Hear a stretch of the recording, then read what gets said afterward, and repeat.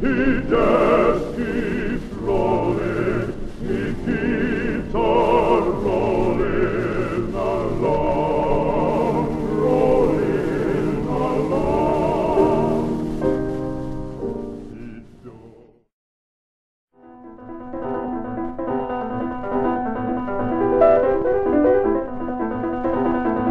And I was able to return to Julliard to pursue the master's in '48, still on the GI Bill, and I was able to earn my master's 1950 in piano. And was engaged by a manager to record his first solo album.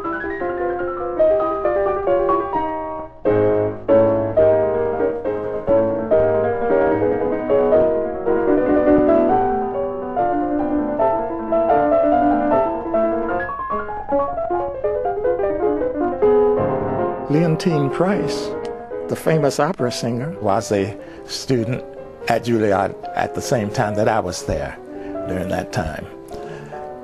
I might have been just a little ahead of her, probably being a little older than she was, but we knew each other very well. I don't know whether you have been identified in the interviews, but this is my daughter who is interviewing me, and she has placed this question about a special person I met at Fisk. Well, she's talking about my wife-to-be.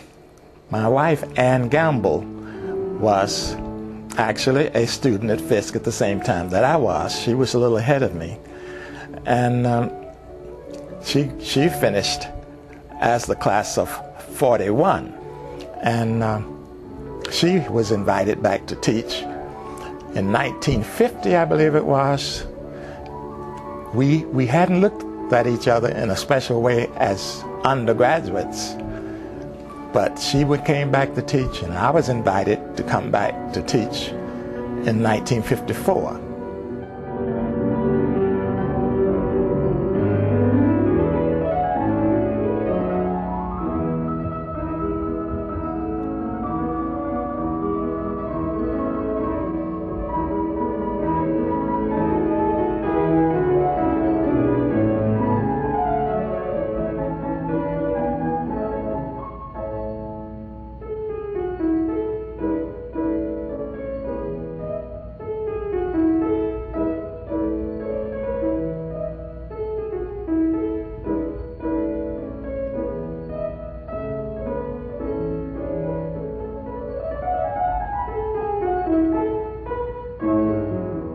Ann Gamble and I became interested in each other when we both were there as members of the faculty. One of my most talented students at the time, Carol Stone, really thought she was playing Cupid. So one day after her lesson, I said, "Knock on Miss Gamble's door. I think she would like to show you something." And when Carol went and knocked on Miss Gamble's door, she showed her the engagement ring.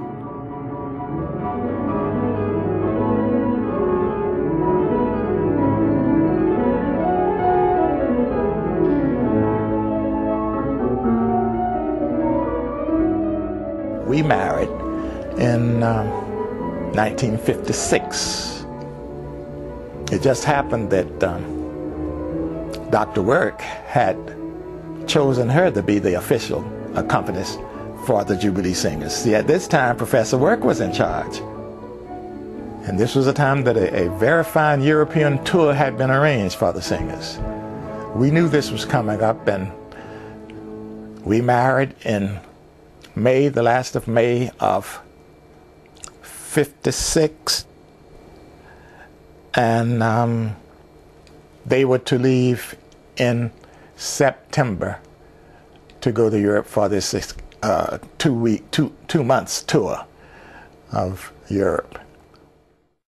4 years later, Mrs. Kennedy gave birth to a daughter, Nina Gamble Kennedy.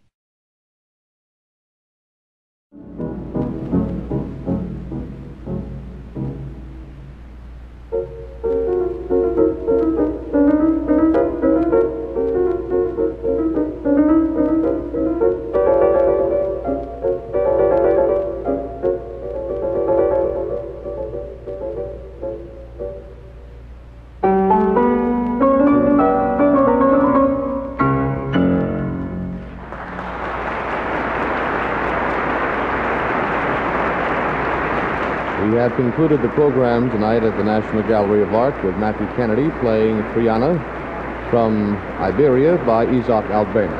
Mr. Kennedy is being called back to the stage at the East Garden Court at the National Gallery of Art by tonight's audience. Every time I feel the spirit moving in my heart, I will pray. Every time I feel the spirit moving in my heart, I will pray. In 1957, when John W. Work was suffering from ill health, he asked Mathew Kennedy to take over as director of the group. Although Mathew felt inadequate to step into his shoes, Mr. Work insisted that he was the best person for the position at the time, and so he accepted directorship of the Fisk Jubilee Singers.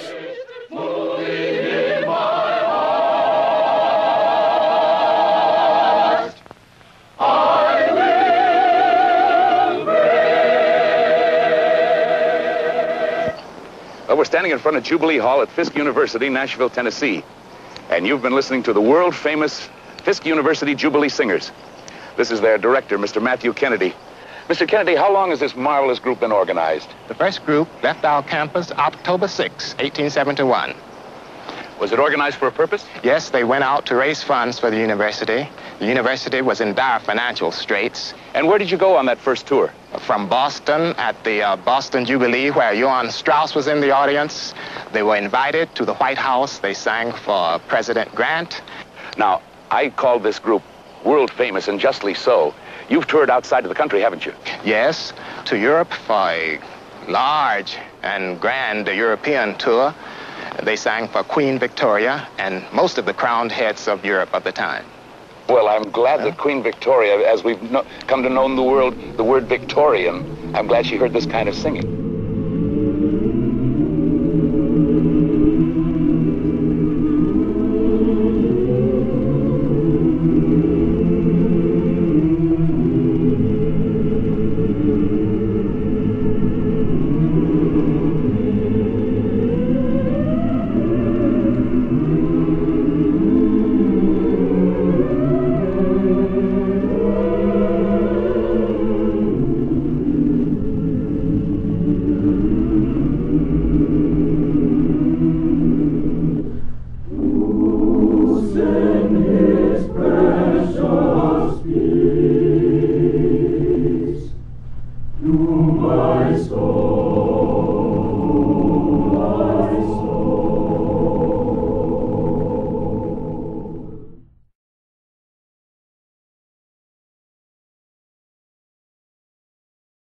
He talked about his early days of becoming director of the Jubilee Singers, and they were traveling through the South, and they went to a restaurant. And in the restaurant, I think the story was, a young girl came and brought them all glasses of water, like about 15 or 16 Jubilee Singers, and they all got a glass of water. And but she didn't know they didn't serve blacks at that restaurant, and she was a young girl who was kind of naive. And the owner of the restaurant told her to ask them to leave, and she came back and said, "Oh, you know, I can't serve you. You have to leave." And Mr. Kennedy said, as they were leaving, they heard the glasses breaking, and the owner of the restaurant announcing that, "Don't worry, you don't have to drink after those," you know. And he broke every glass that they drank out of. And I just wonder, you know, Mr. Kennedy as a director had to, you know, still be, you know, strong for the young people, for the students, and I know that had to be very difficult to live through that period. But when he told the story, I remember it wasn't a dry in the house. Everybody was like, you know, wow. It was very deep and an emotional story, and I still remember it. Oh, walk together, children. Don't get weary. Walk together, children. Don't get weary. Walk together, children. Don't get weary.